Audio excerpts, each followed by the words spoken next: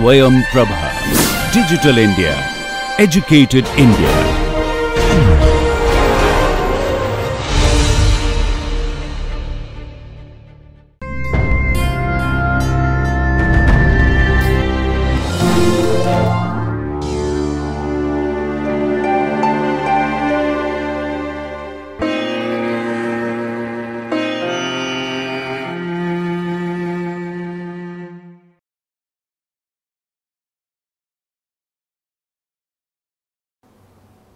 Hello everybody. So, today we are here to discuss bioavailability and bioequivalence. We must have had the preliminary lectures we must have attended on pharmacokinetics. Some of the pharmacokinetic principles we are already acquainted with. Now, in fact, the concept of bioavailability and bioequivalence is an extension of the pharmacokinetic concepts. We will try to understand this and how this relates to pharmacotherapy. First, let us have a plan what we are going to talk today. First, we will try to understand why understanding bioequivalence is important for us as medical students. We are going to be doctors after a few years and we will be writing medicines, prescribing medicines. Now, while prescribing medicines for our patients, why it is important to have an understanding of bioavailability of the medicines that we prescribe. Second, we will be also today try to understand how we can define bioavailability, what is bioavailability actually, and there are terms like absolute and relative bioavailability, what do we mean by them, how are they different, what are the different factors that can influence bioavailability. When you attended the lecture on pharmacokinetics, you must have also considered issues like factors that influence absorption. Absorption is one of the important pharmacokinetic process. The other pharmacokinetic processes being distribution, metabolism or biotransformation, and then excretion. So, these are the four pharmacokinetic processes as you have read already, understood already. ADME they are called: absorption, distribution, metabolism and excretion.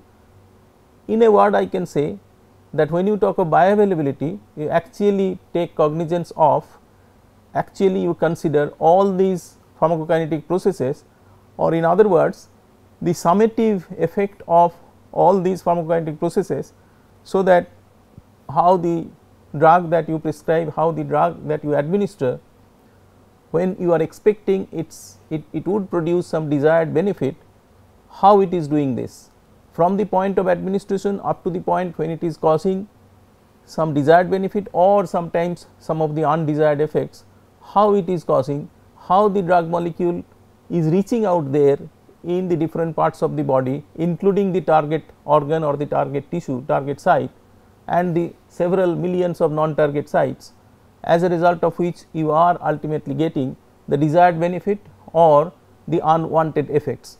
All, in order to understand all these, we need to understand how the drug molecule is moving in our system and reaching in the target tissue, and what are the hurdles it has to cross through. Bioavailability or understanding of bioavailability will help us to appreciate this. So, we will understand the factors that can influence bioavailability. That is important to know, because while prescribing we have to keep these in mind, so that we can optimize the effects of the drugs, particularly the desired benefits of the drug, of the medicines that you prescribe. We will also try to understand broadly in principle how to measure bioavailability, and then there is another concept, and that is bioequivalence, which is also an extension of bioavailability, a type of bioavailability rather.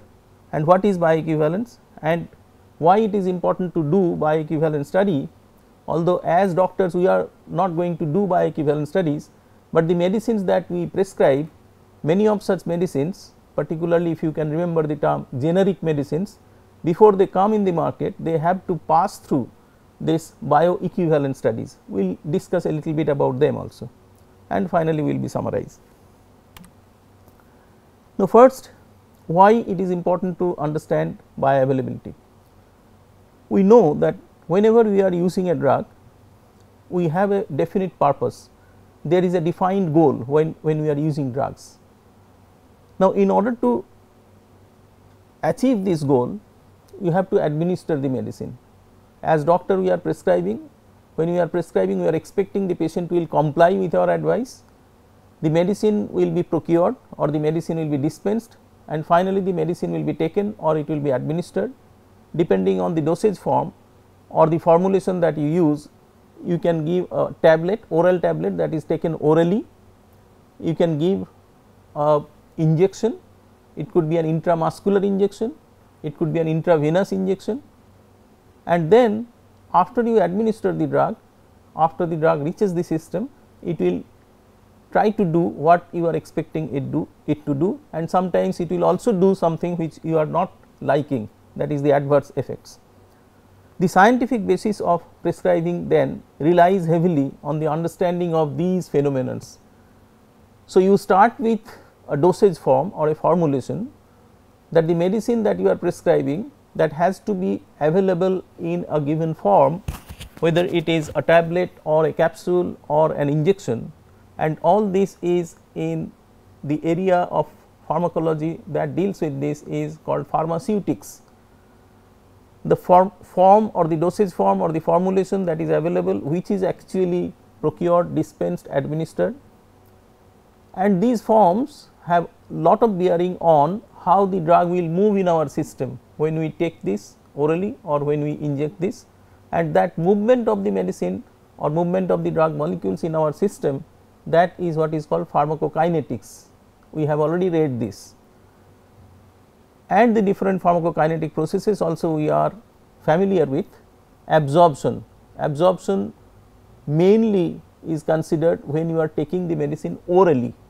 When we swallow a medicine, absorption can also take place when you are applying it, say, on the skin, but more prominently when you are taking the medicine orally. Most of the time, there are a few exceptions when even when you are taking orally, you are actually expecting a local action, but then mostly when you are taking medicines orally, we are expecting a systemic action. That means, in order to produce the effect, the medicine needs to get into the system. That means, it will not remain limited within the gastrointestinal tract, it will pass through the hurdle of the gastrointestinal wall, gastrointestinal epithelium, and go to the other side in the circulation, and that is what is absorption, that we have already read. Now, after it is absorbed, it gets into the circulation, but it does not really get directly into the circulation, systemic circulation. It has to pass through, primarily it reaches this portal circulation, and the portal circulation will take it to the liver. It has to pass through the hurdle of the liver. Why I am saying the hurdle? Because liver is there as a sentry. Liver is actually protecting us from any external substances, so that we cannot get damaged by the external substances. Although when we are giving drugs are also external substances, but then liver cannot discriminate between a drug or a poison. Liver otherwise houses innumerable number of enzymes. The enzymes are there to actually metabolize or detoxify whatever external substances we are taking, and that is why I am saying it is a hurdle. The drug molecules have to cross this hurdle of the liver, or rather in other words, the hepatic enzymes, the liver enzymes. The different liver enzymes, depending on the nature of the drug, will act on the drug and will try to chemically transform it, because it is in the biosystem, that is why it is called biotransformation. After it is biotransformed or it is metabolized, the amount of drug that was taken, certain portion will not be then available post liver, after you cross the hurdle of liver. So, little bit of it will be destroyed there by the enzymes. So, some part, because it has been lost, so the rest portion will only be available in the systemic circulation. So, that will go to the heart, right heart, left heart, general circulation, to the target tissue, and also millions of non-target tissues. That is how it works, and all this is kinetics, and all this is happening in a continuous dynamics setting. That means that as it comes to the central circulation, a portion of it, as it gets distributed in the different tissues, and depending on the nature of the drug, nature of the medicine, it will have predilection or preference towards certain tissues and get more attached for a longer period of time in those tissues. So, this is what is known as distribution in different tissues, and then again it comes back to the central circulation, and then as it is going to different tissues, it also goes to the kidney, and kidney is there to eliminate out, excrete out. Now, what you get finally in the central circulation is the resultant effect, summative effect of all these forces. Somebody is trying to limit when it is entering the central circulation, that is that lever. Somebody is trying to push it to other tissues, distribution. There are other forces that is trying to throw it out from the system, that is the kidney, the renal excretion, and finally whatever is available in the central circulation, that is what is availability in the biosystem or bioavailability, and only that what is bioavailable is available for producing any effect at the target site, and unfortunately will also be available for producing unwanted effects. So, the desired benefit or the harmful effects or are because of the bioavailability of the drug, and this handling of undesired effects, unwelcome effects, and optimization of beneficial effects is all pharmacotherapeutics is all about. So, therefore, the understanding of bioavailability will help us to appreciate the steps that are followed from pharmaceutics to pharmacokinetics to pharmacodynamics to pharmacotherapeutics. Although our primary interest is in pharmacotherapeutics, in order to have it properly happening, we need to also understand the prior steps of pharmaceutics, kinetics and dynamics. So, summarily, to produce the desired benefit, the drug must reach the target site in adequate quantity. Now, this adequate quantity is important, okay? And in order to have the drug molecules reaching out at the target site in adequate quantity, we have to decide how much would be the primary dosing and what should be the route of administration, what is its bioavailability characteristics, whether it part of it or substantial portion of the dose that is given orally, that is being lost while during its passage through the liver. So, that is what is otherwise known as first pass effect during its first passage through the liver. So, all these factors will actually determine how much will be ultimately available for producing its pharmacological effects. So, that is what is bioavailability all about. So, then if we try to define bioavailability like this, it is basically the extent and the rate to which the administered drug reaches the systemic circulation and hence the target site. Here is a amount of assumption, we are assuming that anything that reaches systemic circulation will reach the target site. So, I repeat, the extent and rate to which the administered drug reaches the systemic circulation and hence the target site in an unchanged form to produce the therapeutic response is known as bioavailability. Now, this in an unchanged form is important, but then there is some exception. There are certain drugs which are not given in the active form. So, it is given in the inactive form and we are expecting it to be modified to an active form during its passage through the liver, and then the active form is what is reaching the systemic circulation. So, that can also happen, but otherwise in general we say that in unchanged form when it is reaching the systemic circulation, that is bioavailability. Okay. I think we have understood what it is. Why we are mentioning about both extent and rate we will discuss again. So, if I take a medicine, say it contains say 1000 molecules, and then when I swallow it, when I take it orally, out of the 1000 molecules, how many molecules are reaching in the central circulation? If say for instance out of 1000 molecules only 600 molecules reach the systemic circulation and the rest 400 molecules they are lost during its passage through the liver, or even before that when we are swallowing it, it is not really getting absorbed it is not, even before it gets absorbed, not necessarily if we take 1000 molecules, not all the 1000 molecules will be able to cross the intestinal lumen or the intestinal epithelium. That is, in the absorption process itself 40% of it is lost. Then again when it passes through the liver, portal circulation and through the liver, then again say another 20% is lost. So, then what is left is 40%. So, 40% is reaching the systemic circulation. Okay. Now, this 40% then is the bioavailability of the drug. So, 1000 molecule, now 400 molecules only is reaching the systemic circulation, that is the extent of availability. Now, rate is also important. Why? Because in therapy we also need the time or the promptness with which the drug will be reaching the systemic circulation. When we are doing a chronic dosing, repeated dosing, then of course the rate becomes the rate at which it is reaching, it is otherwise taken care of, but other, if in situations where you are where the treatment only requires a single acute dosing, then the rate is important, because that will also determine the promptness with which you can expect the benefits to happen. Let us move on. Now, this is absolute versus relative bioavailability concept. Absolute bioavailability, it is not difficult at all. This is basically, whenever you talk of bioavailability, you are actually comparing.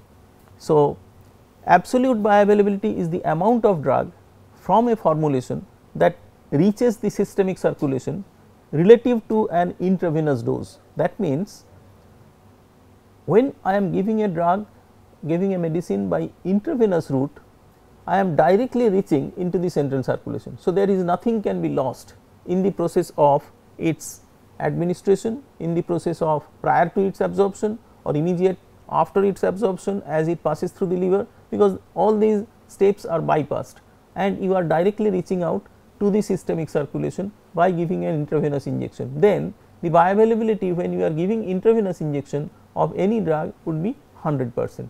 So, the total amount of dose that is given, it is instantly reaching the systemic circulation, that is what is 100% bioavailability.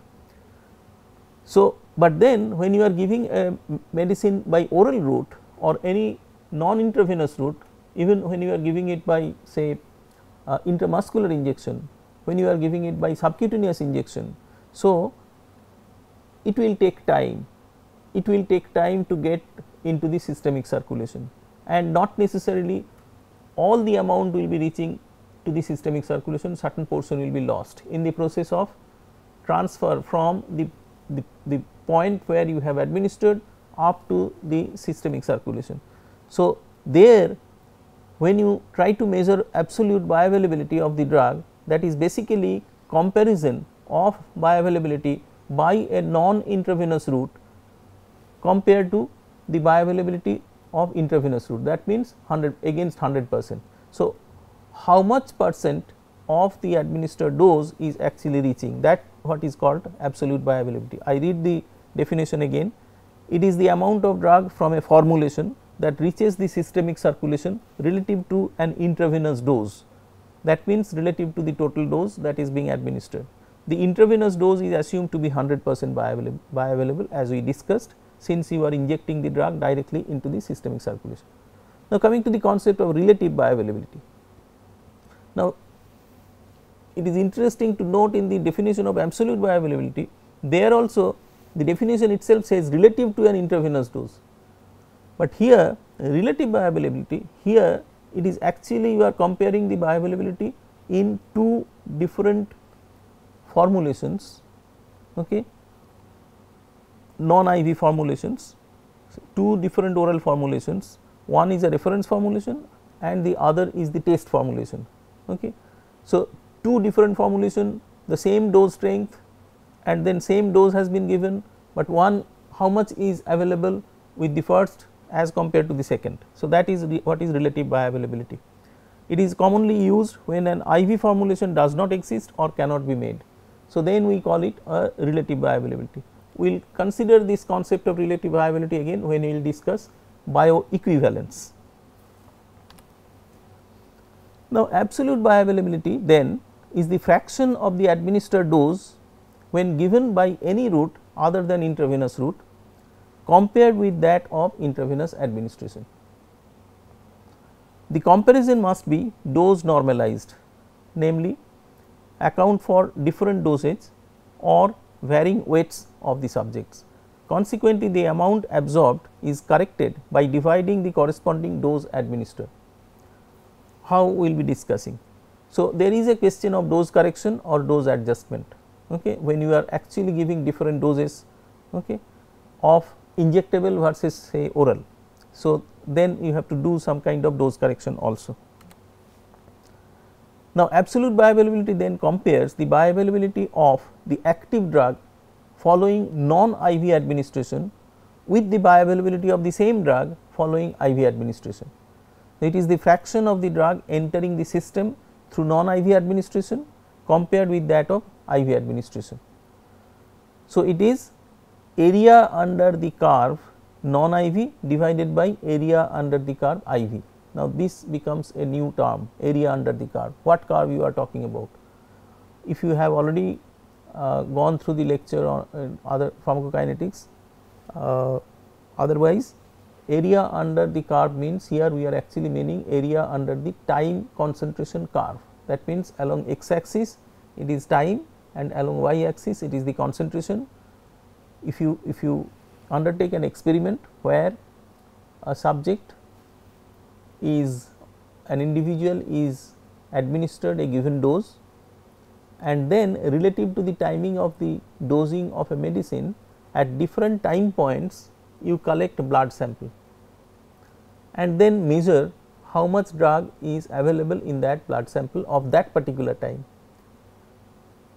So, at 0 hour, just when you have just given or just prior to the dosing, just prior to dosing or immediately after the dosing when you are giving an oral dose and immediately if you take the blood sample, you do not expect any drug to reach the systemic circulation at 0 hour.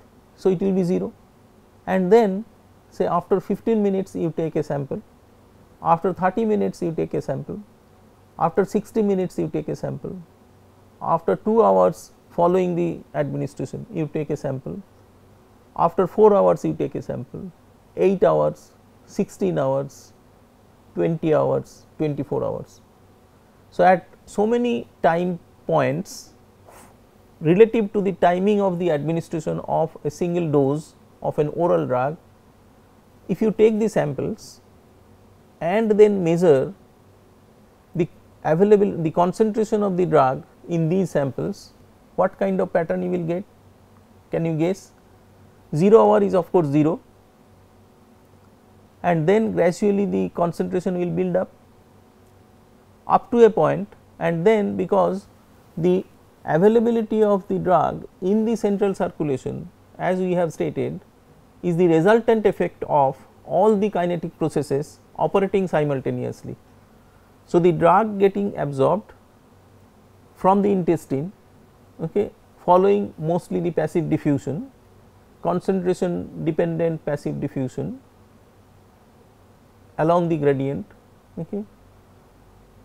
Then there is absorption, the biotransformation in the liver, maybe the drug has a fast pass effect. So, major portion or considerable portion of the drug proportion of the administered dose may be lost during its fast passage through the liver. Then the drug gets distributed and the drug gets excreted, and as time passes by, as more amount of drug gets accumulated in the central compartment, the rate of elimination or the rate of distribution also increases and the rate of absorption will be gradually less and less because the amount that is available in the intestinal tract for absorption that also getting less and less. So, initially the absorption rate will be higher, the distribution will be gradually building up, and as we proceed the distribution will be more and more and elimination will be more as more drug are accumulating in the central circulation. and what you get then, there will be a ascending curve, because y axis is the concentration, gradually increasing concentration, x axis is time. So, you get an ascending part, you get a peak and you get a descending curve. The peak actually will determine at a point when the inflow and the outflow from the central circulation is same. So, there you get the peak, and as the rate of inflow is less than the rate of outflow from the central pool, there will be decline of the concentration. So, the declining curve. So, the ascending part, the peak and the declining part. So, that forms a dome shaped curve, and the area that is trapped under the curve is called the area under the time concentration curve. So, this will happen, this dome will happen in case of an oral administration, single dose oral administration. But when you are giving it IV, what would be the shape of the area under the curve? It will not be a dome really, it will be, when you are giving it intravenously at 0 hour, the peak will be reached, and then from that point it will be declining gradually. So, the ascending limb of the curve is missing here, actually the ascending limb is represented by the y axis here. I will show you a diagram where it will be clear, we can better understand with the diagram. Now, we will come back to this slide, let us go to the next part. Now, having said this much, let us now consider the next part, that is the factors that can influence bioavailability. So, broadly speaking, we can consider three broad types of factors. One is some of the factors which are inherent in the drug itself, the drug factors, depending on what is the formulation we are considering, what is the dosage form, whether it is a tablet, whether it is a capsule, whether it is a elixir or liquid preparation for oral consumption, whether it is an injection. So, depending on that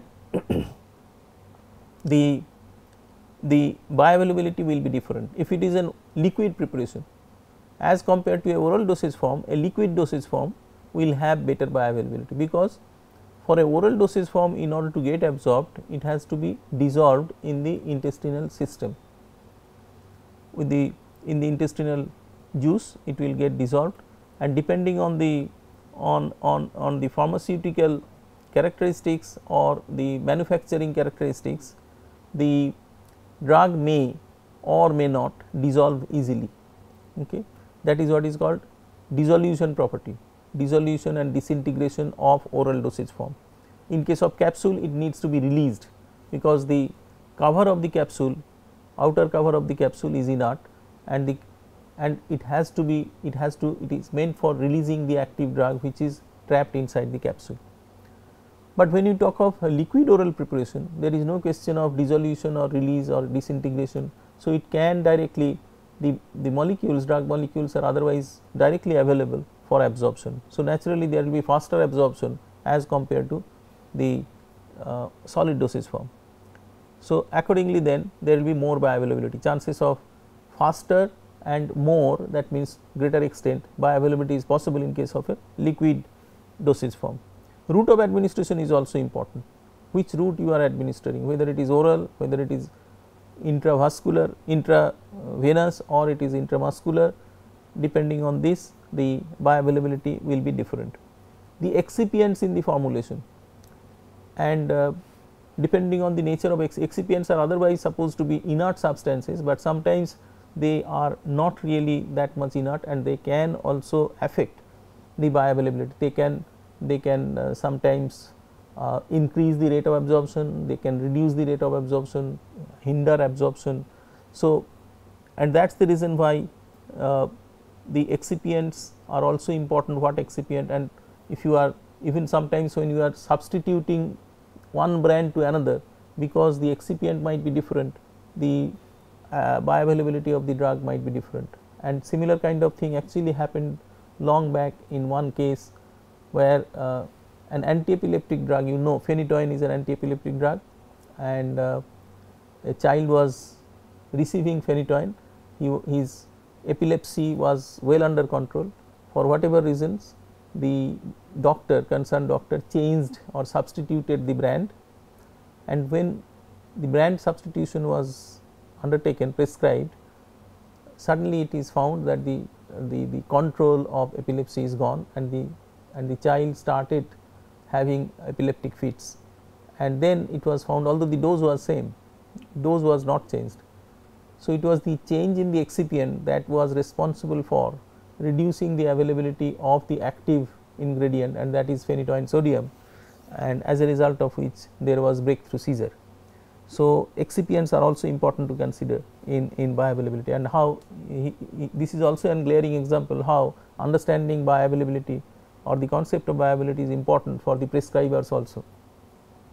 The other physicochemical properties like solubility, we have spoken about dissolution, the partition coefficient, the polarity of the drug, the molecular weight, okay, all these bigger size of the molecule and the smaller size of the molecule, all these will actually affect bioavailability of a drug. Coming to the patient factors, we all know the extremes of age, very young child, very old man, pregnancy by itself, all these factors they can influence the bioavailability of a drug, and the anatomical and functional integrity of the absorptive surface. So, the ultimately particularly for oral medicines, you have to get the medicine needs to be absorbed, and for that absorptive surface is to be available.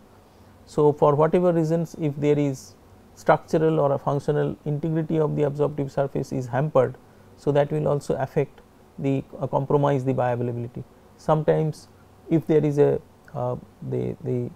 any comorbid condition that can affect the gastrointestinal motility, say somebody is suffering from diarrhea, somebody is suffering from vomiting, so thereby the contact time of the molecule with the absorptive surface will be less in case of diarrhea. So, same is true with vomiting, when after you swallow the medicine itself is vomited out. So, you cannot expect the drug will get absorbed. Liver impairment, the enzymes are lost, okay, the liver enzymes that are supposed to actually act as a sentry. So, if they are not there, and sometimes they are, the liver enzymes can also be influenced or induced or stimulated or inhibited, okay, by other drugs. So, that is also possible. Renal impairment, because of renal compromise, the drugs cannot be eliminated promptly, so they keep on accumulating, so bioavailability will be increased. So, all these patient factors may be responsible for influencing bioavailability, either increasing or decreasing. The other contextual factors like concomitant medications, that what I was just discussing, that simultaneously the patient is taking other medicines which impact on the kinetic behavior, whether it is absorption or whether it is distribution, protein binding, or the enzyme activity in the liver. So, the excretion through the kidney. So, and thereby the bioavailability will be, absolute bioavailability will be affected. Many of the drug interactions and drug food interactions, drug drink, many a times we say that take the medicine in empty stomach, take the medicine 2 hours after food, or take the medicine, you can take the medicine along with food. There are certain foods which can also stimulate certain drugs. Milk can stimulate a drug called ricofulvin that is used in the fungal infection of the skin. So, these factors also, concomitant medications, the intake of, relative timing of intake of food, drinks, and type of food also, they can affect the absorption, the metabolism, or even the excretion of drugs. So, now let us talk a little bit about fast pass effect, which might have also been discussed earlier. It could be kind of repetition, but then it is important to appreciate this again, reiterate this. It is interesting to note that although this is basically a kinetic pharmacokinetic concept, fast pass effect, but then the term is effect. The reason possibly is because of this kinetic behavior or kinetic variable, kinetic factor, ultimately it is impacting much on the pharmacodynamics. So, that is why it is called fast pass effect. This refers to the drug lost between the oral administration and the first appearance in the systemic circulation. So, that means after absorption, when it passes through the liver, or even you can say after it is swallowed, if it is lost in the gastrointestinal tract itself. Okay. So, there are some enzymes in the gastrointestinal tract which can also which can also metabolize drug or degrade the drugs, biotransform the drug. So, thereby in the same form it is not reaching the systemic circulation. The drug must survive the milieu in the gastrointestinal tract, cross the gut wall and then pass through the portal vein to the liver. If a drug molecule survives that gauntlet, it will reach the systemic circulation. Liver metabolism is the biggest challenge with increasing bioavailability. Increases in solubility and gut wall permeability will not significantly improve the bioavailability. If however, we could modify the drug molecule to avoid some liver metabolism, we might be able to increase bioavailability significantly. So, the first pass metabolism or the first pass effect is an important concept and which we must remember, and there are certain drugs which have very high first pass effect, so long it is given by in chronic dosing, that is otherwise getting neutralized, but for acute effect, when you require a dramatic effect, if a drug has a very high first pass metabolism, then possibly you have to think of bypassing this and think of some route whereby the first pass metabolism that happens because of the oral administration, that can be bypassed and you can think of faster effect of the drug. Okay. And that is precisely done by say sometimes sublingual administration. The nitrates that are given in angina pectoris, which is a cardiac emergency, when there is a chest pain and you put the nitrate under the tongue, isosorbide dinitrate under the tongue, and this first pass metabolism is avoided because there is no portal circulation there. Directly the drug molecules get absorbed and gets into the systemic circulation, and it can produce the benefit, reaches the heart quickly and it can produce benefit quickly. But remember, the same nitrate, when you are the same nitrate is also taken orally through repeated dosing in order to prevent this chest pain or the anginal pain or the anginal attack.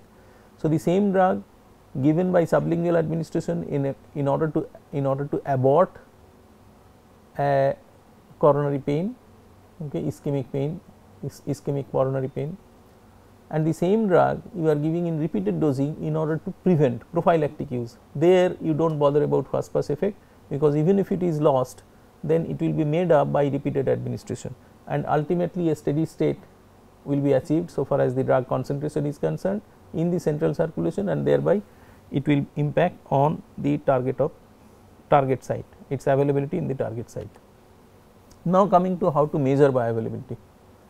Truly speaking, it is extremely difficult, if not impossible, to measure concentration available at the target site. We are primarily interested to have the drug available at the target site, but it is almost impossible to measure it at the target site. So, what we do? We do a compromise, but then we have seen that it is fine that if we can measure it in the central circulation, with the assumption that the availability in the plasma would well correlate availability in target site, I think there is not much of a problem. Okay. So, it is for our convenience, because of easy accessibility to the central circulation, we actually collect blood and then do a venipuncture, collect blood and measure its concentration of the drug. So, that is how it is done. Okay. Measurement is done in plasma. So, bioavailability is usually assessed by determining the area under the plasma concentration time curve, or rather more correctly time concentration curve. X axis is time, y axis is concentration, and the most reliable measure of bioavailability is the area under the curve, and the area under the curve actually gives you an impression of the extent of bioavailability. Just remember the definition we had said, the extent and rate of availability. So, area under the curve gives us a measure of the extent of availability, but what about the rate? If we do not also measure, if we do not also have our eye on some other parameters which gives us the some idea about the rate of availability, at what rate it is reaching the target site. So, possibly we will not be doing justice, particularly in bioequivalence studies we will be discussing that. The other measures therefore are C max, the maximum concentration that is achieved, C for concentration, max maximum concentration that can be achieved after a single administration, and T max is the time by which the maximum concentration is achieved, that is T max. Half life, T half, the T half absorption or T half elimination, the time it takes for elimination of half the concentration, okay, by which half the concentration is remaining. So, that is elimination half life. There similarly, the concept can be applied in absorption also. We can also have absorption half life. Absorption half life is the time during which half of a administered dose is absorbed, okay, that is absorption half life. Now, this is a cartoon which shows the pattern of bioavailability of same drug when it is given. Equivalent doses have been given in oral administration and through intravenous administration. The blue one is oral administration and the red one is intravenous administration. As we had stated that earlier, that you see here, the oral administration one, it is a dome shaped, gradually rising reaching a peak and then declining. The rise is steeper than the decline. This rise is because of, in this phase up to this point, the rate of absorption is higher than the rate of distribution or rate of metabolic destruction or the rate of excretion. So, when this is happening, that does not mean that the other three processes, it is only absorption. So, the other three processes are also happening, that means the distribution, metabolism and excretion is also happening, but the rate at which the drug molecules are entering into the circulation is much more than the rate at which the drug molecules are leaving the central circulation. That is why you are building concentration, gradually building concentration. At this point probably the rate of building concentration and the rate of losing concentration is the same, and that is why you have reached a peak, and then it is no longer increasing, it has, the increase has come to a halt and then it starts declining. That means, from this point on the rate of absorption is less or the extent of absorption is less compared to the extent to which it is leaving the central circulation. The mechanisms for leaving is the metabolic degradation, the distribution to other compartments or other tissues, and also elimination or rather the excretion by the kidney or other organs. So, this is excretion. Again, if you compare this decline phase, in the initial phase distribution is more active and in the later phase it is the excretion that is more active, okay, and ultimately you get a dome shaped curve like this, and this area that is trapped under this curve is called time concentration curve. This part is concentration, C concentration, time concentration curve, okay, and this curve has been made possible by taking samples, say 15 minutes, half an hour, okay, like that. So, this is 0 hour, this is 4 hour, this is 8 hour, like that. So, 15 minutes, half an hour, 1 hour. So, this is one point, this is another point, this is another point of concentration. At different points, time point concentration has been measured, they have been put here and then they have been joined by a line whereby this curve has been obtained. And so, this gives you an idea of the area under the curve, that is the extent of bioavailability. Similarly, here you have given intravenous injection. So, at 0 hour you get the maximum concentration, and if that has been taken as say 100 units, arbitrary units. So, that is maximum, and then gradually it will decline because there is no question of any absorption here. So, directly you have been put into the central circulation. Now, it is getting distributed, it is getting metabolized, it is getting excreted. So, gradually it is coming down. Okay. So, here also the area under the curve is there and you can measure this area under the curve. Okay. And there are ways of how to measure this area under the curve, there are different formula. The broadly it can be said that this can be divided into different trapezoids. So, if you can draw a line from here, if you can draw another line from here. So, this is a rectangle which is called a trapezoid. Similarly, in the next also this point and this point you draw a line perpendicular to y axis to meet the x axis, another line here. So, this becomes another trapezoid. So, the area of the trapezoid, there is formula by which we can find out, and then you add the areas of these many trapezoids. So, that is how you can calculate, one can calculate the area under the curve. Okay. Now, coming to bioequivalence, this is another concept. Bioequivalence is actually a relative bioavailability concept. We had discussed about relative bioavailability earlier. So, absolute bioavailability we have said that bioavailability by any non-intravenous route, bioavailability of a drug relative to bioavailability when it is given by intravenous route. Considering bioavailability of intravenous route is 100%. So, what is the relative to that, what is the bioavailability when you are giving it by non-intravenous route, mostly it is oral route.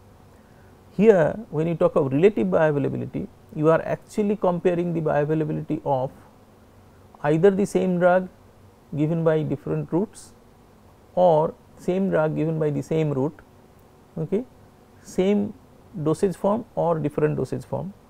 So, it refers to the absence of, here you see interestingly the definition is a negative definition, refers to the absence of a significant difference in the bioavailability of the active ingredient in pharmaceutical equivalents or pharmaceutical alternatives when administered at the same dose. So, two tablets, one is a reference tablet, the other is a test tablet.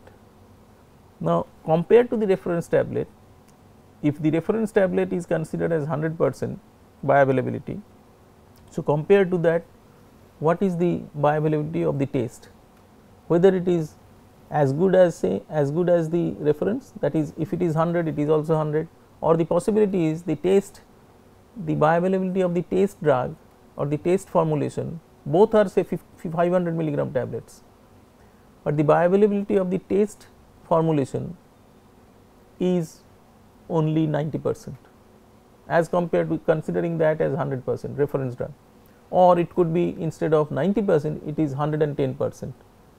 So, it is different, but next the question is whether it is significant difference. Now, so long it is 90 or 110, it is considered to be non-significant. Okay. So, for the regulatory purpose, when you might have heard the term of when a drug for the first time comes in the market, very new drug, that is what is called an innovator drug. For the first time ever in the whole of the world, a company has brought a drug in the market.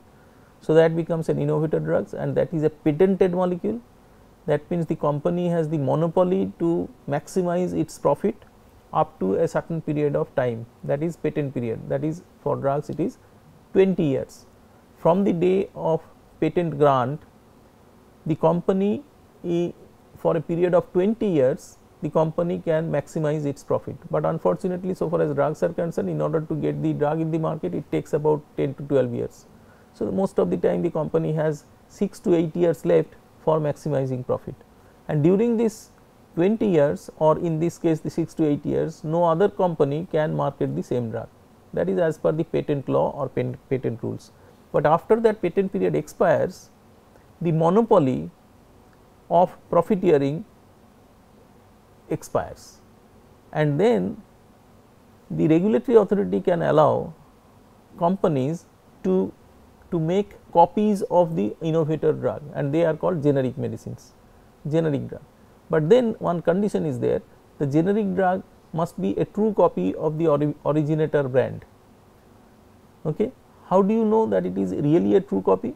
That you have to do a bioequivalence study, that is a regulatory requirement. That means you have to do relative bioavailability of the innovator brand and compare it with the bioavailability of this new proposed generic product, and see whether it is, how close it is, whether there is absence of significant difference, and regulation says 80% to 125% if it is the allowable limit. That means, if the reference product is considered to be 100%, then compared to that, if your drug is 20% less or it is 25% more bioavailable, then it will be allowed to come in the market. That is a regulatory requirement for all generic products to come in the market. They have to pass this test. Okay. That is the importance of a bioequivalence test. Now, why as medical students we are going to be doctors, we need to understand this, because many a times we would need to switch from a brand or maybe an originator brand, because most of the time the originator brand is costly, as compared to that a generic brand, generic molecule, it is cheaper. So, if we want to shift to a generic, we need to be assured that it is of good quality, it is of having a bioequivalence, it is a bioequivalent product. Bioequivalent product, the other name for bioequivalent product is it can be interchangeable, it can be substituted with the for the originator brand. So, then why it is relevant, why bioequivalence is relevant for us in pharmacotherapy? One is generic drug licensing, generic prescribing and generic substitution. Okay. When you are going to substitute a brand with a generic. So, unless I am confident that it is going to be give a bioequivalence, because only when it is bioequivalent we can expect a therapeutic equivalence. So, that is why it is relevant for our purpose. Now, let us try to understand this diagram. Now, this is also in fact again a basically it is the plotting of a the bioequivalent study. Now, at the bottom you find there are 3 curves, that is 3 time concentration curve shown here, and if I say these are 3 different formulations, but then the green is the innovator brand and all 3 are oral, as we have stated up till now. From the pattern of the curve you see that they are likely to be oral. Apart from oral, they could also be say intramuscular, but let us assume for the time being that they are oral, they definitely are not intravenous. And these 2 lines are actually representing the maximum tolerated concentration and the minimum effective concentration. This window is called the therapeutic window. So, it appears that this drug, particular drug we are considering, it is the same drug, the 3 formulations actually having same drug, same strength, okay. All are say 500 milligram of drug X. Okay. Now, this shows again the therapeutic window, that it is a narrow therapeutic window drug. That means, we won't like the drug concentration to lie above the maximum tolerated concentration or remain below the minimum effective concentration, because in either case, in the first case it will be there will be toxicity, in the second case there will be no therapeutic benefit. So, we want the drug to remain within the window as much as possible. Now, this green drug is the innovator brand and the red and the blue are the 2 generic products, which is compared with the green. And what we find? What do you find here? That the green remains from this point of time, that is say 1 hour, to this point of time, that is say 9 hour, almost 9 hour, it is in the therapeutic window, within the therapeutic window. So, for almost 8 hours it remain within the therapeutic window. When you talk of the red one, the generic, one generic, you find from say half an hour to say 3 hour, only from half an hour to 3 hour, 2.5 hours, it is above the therapeutic window.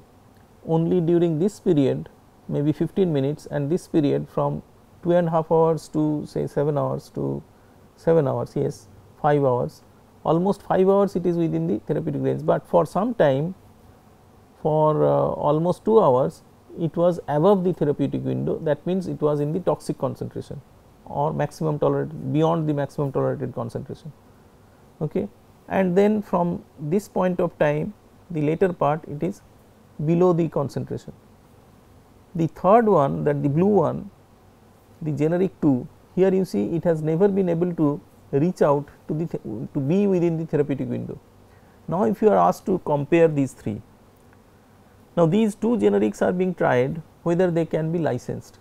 Now, from the very appearance, it is clear that although when you compare their extent of bioavailability, that is AUC, if you compare the AUC, calculate the AUC, they are more or less same. If you calculate this area versus this area versus this area, they may be same, but when you talk of, when you look at this pattern, look at the C max, look at the T max, and look at the period during which they are remaining within the window, definitely the red or the blue are unacceptable. Okay. So, that is the reason why there is a need to do the relative bioavailability study or the bioequivalence study in order to compare the bioavailability of different products or the different formulations, okay, and particularly comparing the proposed generic formulation with an innovator brand for licensing decision, in order to whether or not they can be allowed to come in the market, also sometimes for assessing the quality of the product and for deciding whether I will be prescribing this particular generic or not. So, to summarize, we have discussed why we need to understand about bioavailability, why as medical students and would be doctors we need to understand bioavailability, because it is an important concept that actually aligns or that actually connects all the pharmacokinetic processes, starting from absorption to distribution to metabolism or biotransformation and excretion, and also it tends to connect with pharmacodynamic and pharmacotherapeutic activities or pharmacotherapeutic effects. So, knowing about bioavailability is important in order to prescribe medicines better. We have defined what bioavailability is, and in the last slide at least we have also tried to emphasize why it is not just the extent, but the rate to which the drug following its administration reaches the systemic circulation is to be considered in bioavailability. So, bioavailability is defined as the extent and rate to which drugs following its administration reaches the systemic circulation and therefore can cause its therapeutic effects. We have also discussed about absolute and relative bioavailability. When you talk of absolute bioavailability, we are actually comparing the non-intravenous administration of drug and what is the bioavailability with that, and we compared that with the 100% bioavailability of intravenous administration, and that is what is absolute bioavailability, and which is expressed as F, and which is actually expressed in terms of percentage of the if the bioavailability with intravenous is 100% compared to that, what percentage of bioavailability happens in case of non intravenous or oral administration. We have also spoken about the different factors that influence bioavailability, and of the different factors, it is the drug factor, it is the patient factor, and also the contextual factors that we discussed. We discussed about how to measure bioavailability, and we have mentioned that the most reliable measure of bioavailability is area under the time concentration curve. But then when you talk of relative bioavailability, when you are comparing the same dosage form of different formulations, okay, then it is also the rate that becomes important, the rate at which the drug reaches the circulation and the target site. And we have also discussed that bioequivalence is actually an extension of the concept of bioavailability, and it is actually a relative bioavailability concept, and why it is important to do a bioequivalence study, particularly for regulatory decision making, whether a generic product should be allowed to come in the market. But besides that, in order to have confidence in the generic product's quality, we need to possibly also do bioequivalence study in the academic setting. So, I think that is all for today, and thank you very much.